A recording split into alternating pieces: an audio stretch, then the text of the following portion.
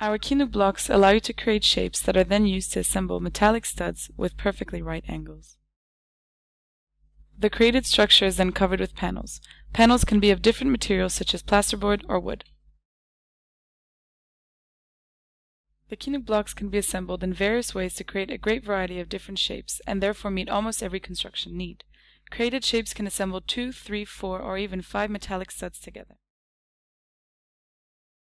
The metallic studs slide over the Kinook block. This allows precise adjustment before securing the metallic structure.